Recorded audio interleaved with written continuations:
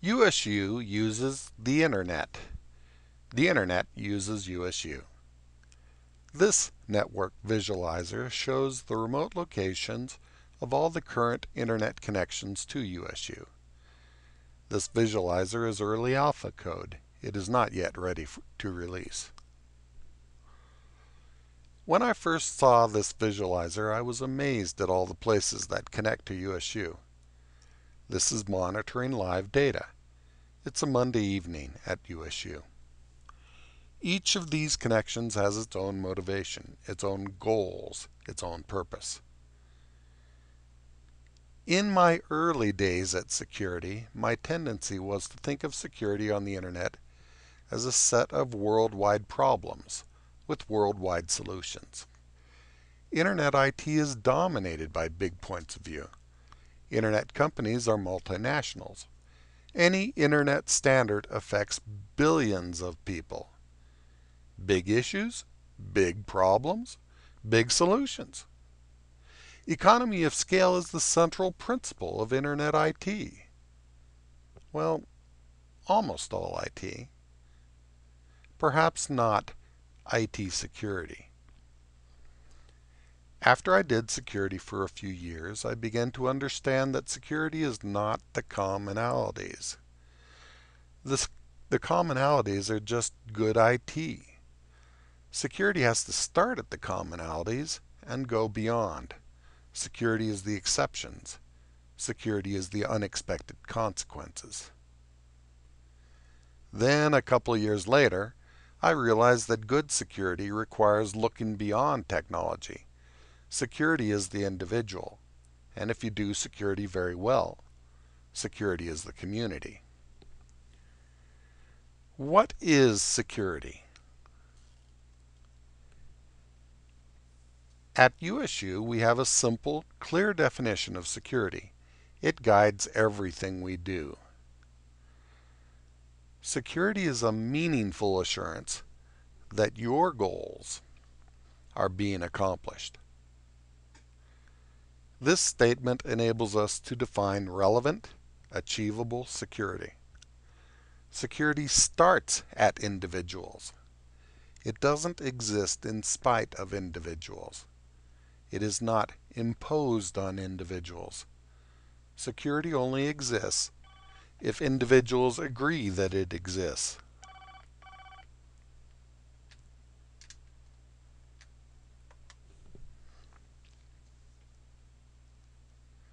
Security is only relevant when the individual's understanding is based on reality. Relevant security is only meaningful when the universe plays fair. If the crocodile eats you tomorrow, then witch doctor security is just as good as MD doctor security. And witch doctor is a lot cheaper. Much of business security is simply individual security, where the only individual that matters is the controller of the business.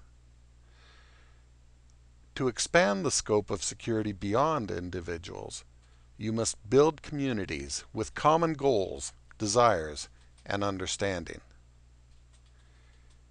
Communities have to write their goals down, evaluate them, update them, be aware of them. Without the goals, communities cannot have security. If you are trying to do security for a community, your actions must be auditable by that community. First, to ensure that the actions of security are in line with the goals of the community. Second, to provide the required assurance to that community. And third, to measure the results and see if the actions of security provide meaningful benefits to the community. Also, evaluating the actions of security builds community knowledge and memory and makes your job easier in the long run. Open book test. Pencils ready. If this is security, then how does security break? How is security attacked? How does security die? The common belief is that security is destroyed by outside attackers. This does happen, but the attackers are more likely to wear suits than to speak leet. Security is most commonly attacked when somebody convinces you to adopt goals that are not in your best interest. Being able to break security on demand is the holy grail of modern marketing. Frequently, security cripples itself before any attacker comes near. Secrecy is to security as strong medicine is to the prescription drug addict. We can't control ourselves. Our access to secrecy must be restricted, our use of secrecy carefully monitored. Some secrecy is justified, but usually the bigger the community, the more damaging the secrecy. Secrecy does not enhance meaningful community security. Secrecy blinds security. Secrecy blinds the community. Secrecy isolates security from its community. Secrecy favors the illegal over the legal, the attacker over the community. But we love secrecy to excess. And after the orgy, the stench of secrecy remains and security is gone. Each lie that IT tells, each fiction that goes undetected or unchallenged is a cut. Security dies the death of 1,000 cuts. The lies sound so innocent. Pain-free computing. Safe web browsing. Apples don't have security problems. Antivirus will detect and remove compromise. Trusted computing. The more I pay, the more it must be worth. Security is more important than the thing it's trying to protect. Vendors share our interests. The government will save us. With each lie, each self-inflicted cut, we bleed a little more. We lose resources. We lose the ability to tell truth from fiction. We lose community trust. Eventually, we are so weak we can't change. We bleed, and our community doesn't know why. Security dies, and we can't tell that it's dead. Dead security becomes an undead monster. It shambles across the landscape, spreading a poisonous miasma of fear and lies. It harms all other attempts at security. Okay, pencils down. End of test. Now, where was I?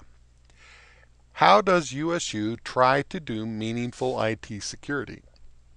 Well, we try to be more transparent and open than any other security group. We have a candy jar. It's a budgeted item for us. If you don't like candy, you can play with the toys. We are in SEER 301. It's a big room, lots of cubicles. Feel free to visit. We will give you the tour, explain our tools, and try to answer your questions. Let's jump back to that wiki page for a moment.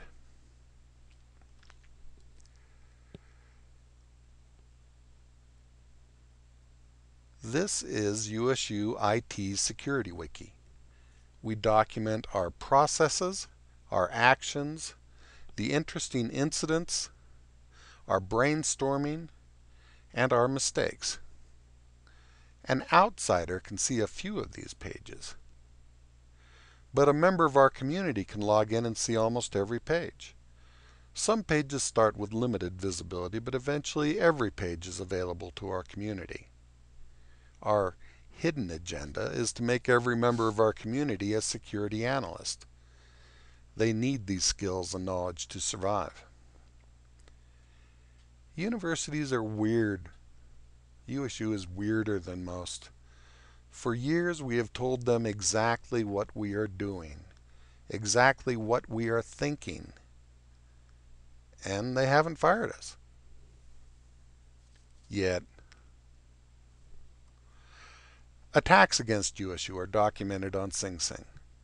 We try to document, block, and report every detected attack. 6 years ago when we started reporting an attack, the response was depressing. Only about 10% of the reports appeared to get anywhere. Now, about 50% of the reports seem to make a difference. Now we have a good idea how USU is attacked and how the attacks have changed over the years. We even have some idea who is attacking us. And we've helped a lot of people with compromised computers.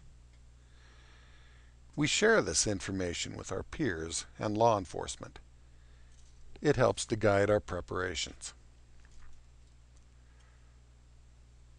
When we have a security incident, we handle it in two ways. Normal incidents are documented here on Disabled. They follow a predictable life cycle that is facilitated by USU's service desk. The identifying information on this page has been obscured. Our community sees everything. Significant incidents are documented on the Security Wiki. Those incidents require additional care and follow-up. You will notice that most of our routine actions fall into three categories: hacked computers, copyright complaints, and systems with critical vulnerabilities. Most of these users are blissfully unaware. They don't know that the Russian mafia or the copyright lawsuit industry are trying to take advantage of them. They don't know that they've failed at system administration. They're not anchored in reality. We try to bring them up to speed as gently as possible. But it is not in USU's or even in their own interest to encourage ignorance. The USU Security Group communicates with our community in open mailing lists and in monthly public meetings. The disagreements are frequent. The debate is active. Some of the time, the security loses. And that is usually a good thing. Our security team is smart, but USU does a lot of fundamental research. We are doing something wrong if some of our people aren't smarter than the security group. If our community isn't successfully challenging security's decisions, it's time to approach the regents and give back the funding.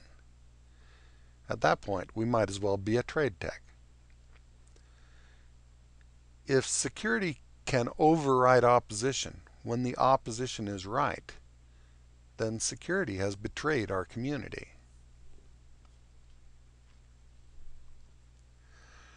What is a university for? What are USU's goals? How can USU security support these goals? In broad strokes, USU has three goals, three ambitions. First, push back the darkness, advance civilization. Second, create educated, inquiring minds. And third, survive. The world has plenty of darkness. The internet has more security problems than ever before. There is plenty to do for everybody. At USU, we have tried a few crazy things. Some of them seem to be working. Maybe one of our crazy ideas might help you. Feel free to check out USU's Security Wiki page, our blog, and our other YouTube videos. If we mindlessly embrace unevaluated security measures, we fail our communities. If we use secrecy to hide from our communities, we deserve to be fired. If we do this right, we help improve the world.